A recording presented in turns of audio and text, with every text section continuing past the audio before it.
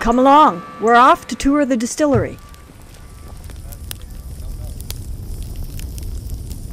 Starting a massive fire would get you in a heap of trouble at most jobs, but at the Jack Daniel Distillery, it's an essential part of what they do. The whiskey-soaked pallets of hard sugar maple are burned to make the charcoal, which gives Jack Daniel's the smoothness it's known for.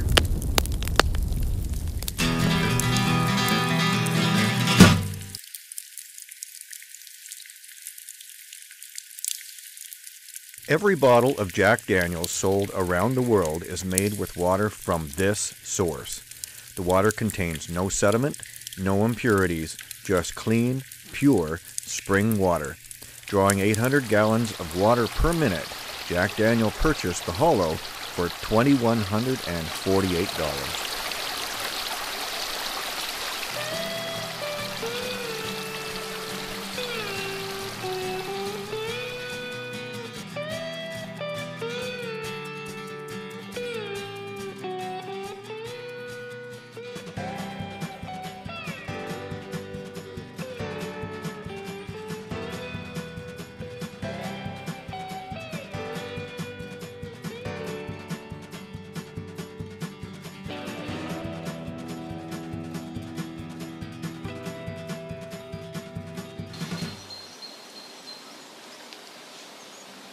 You can't help notice during the tour that the buildings, pipes, equipment, even the leaves of plants and trees and rocks are covered in what appear to be black soot. They have all actually been tainted by Beaudoinia copniacensis, a whiskey fungus that's found near distilleries. This type of fungus uses ethanol for its nutrition. You can even see the fungus on the barrel houses, each of which holds about 20,000 barrels or 1 million gallons of whiskey.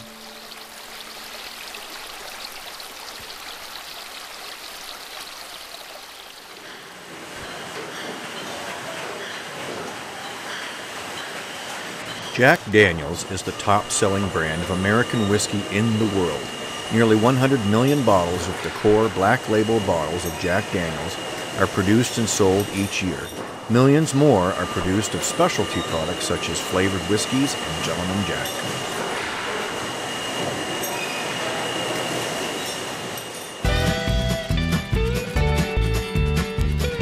Tour finished up with a memorable stop at the historic Barrel House 114, which was originally built in 1938. Here we lingered over and sipped 5 of their most popular whiskeys and liqueurs.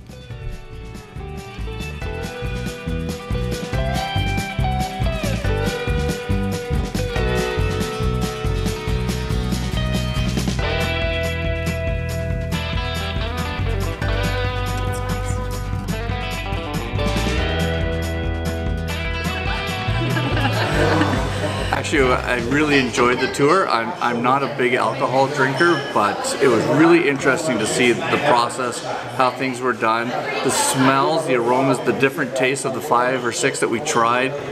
This was an awesome tour. We really enjoyed it, and it was just a... oh shoot. Fantastic, you know. I love the history here too, and the actual outlay of the whole buildings are just absolutely gorgeous. For the muggle, as a distraction from geocaching, and before noon, we need food. Yeah, and then the whole personal touch that, you know, that it's still done by people. It's not just an automated process assembly line. It's good. What a way to enhance a geocache. Oh, we had a great time going through all the buildings and finding out about all the fermentation process. And then we got to taste the whiskey. Yeah. And that was very interesting too, because we talked about the different kinds of whiskey and how it's flavored. Yeah, it was very, very good. And I know I don't like flavored whiskeys. That rye was fantastic.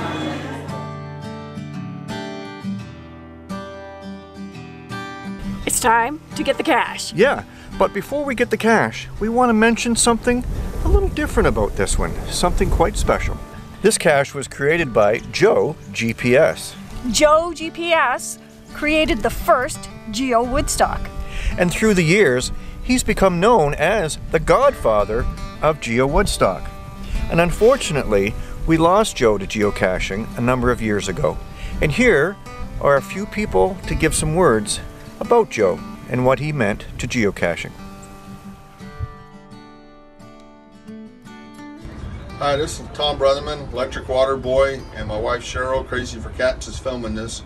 And we're in Selma, Texas. We finally came across JoGPS at GeoWoodstock 12 in St. Charles. Didn't know who he was, but he handled our registration, gave us everything. He was like the nicest guy in the world, but I had no clue who he was until one of our friends came and told us, and I was like, wow, that's pretty cool. Next year at Woodstock 13, I went up to him and talked about an idea of smaller states working together to put on Woodstock some year, and he thought that was a pretty cool idea. He talked about how people from after Hurricane Katrina moved to his area, and they all became friends, and some of them moved back, but some stayed there, and life went on. They went to each other's kids' graduations and weddings, and eventually they went to some funerals too. But they had a lot of great friends after all that. A week after that he passed away. We put Woodstock on. Cheryl and I and 6 of our friends put Woodstock on in Fort Worth this past summer. I got to think Joe would have been proud of the way we did it and things we did, and really looking forward to GeoWoodstock 18 in Abbotsford, British Columbia, Canada. It's hard for me to get that out. I learned to go from y'all to A. All right, see y'all there. MonkeyBrad here. Been geocaching for about 17 years, a volunteer reviewer for 11 of those. Now I want to talk about JoGPS, and man, what do you say about Joe? Joe was everybody's buddy. He was one of my best friends and a great mentor. If it weren't for him, I never would have stayed around the game so long.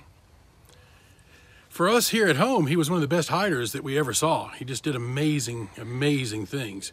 He was a volunteer reviewer, one of the earliest, helped create many of the guidelines that we follow today. I mean, truly one of the founding fathers of the sport.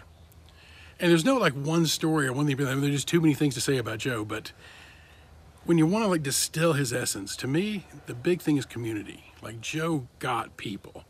And Joe like understood that if you could get people together, the game would take care of itself. So whether it was when he created the second oldest geocaching organization in the world, or when he put together GeoWoodstock, just so people could get some faces to go with those names they see online, became the world's first mega event.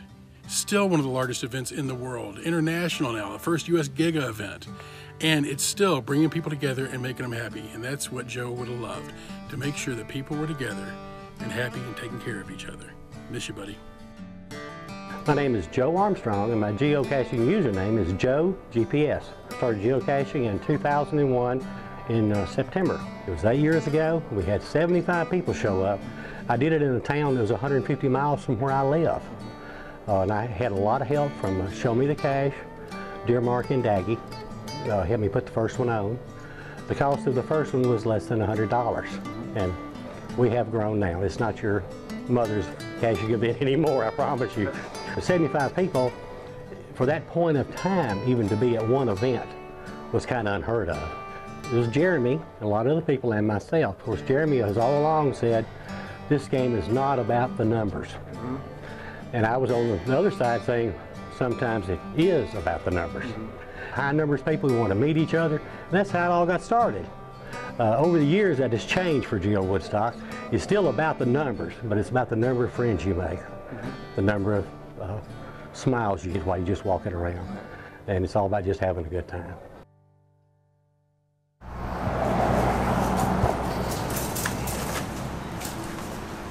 I see it already. If Jack Daniels is too strong, they say go down a little lower. Right there. Right there. Right there. Oh! I was looking on the ledge. Woohoo! Yeah.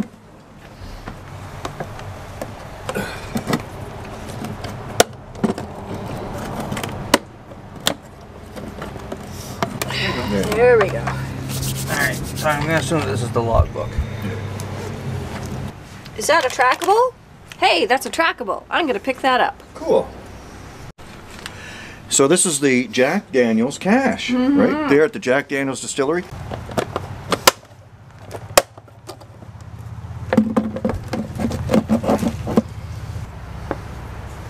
Check this out. Right under the bridge. Don't forget to log this. That was an awesome tour, Oh eh? yeah, it was a lot of really interesting to see all the buildings and go through the history. Yep.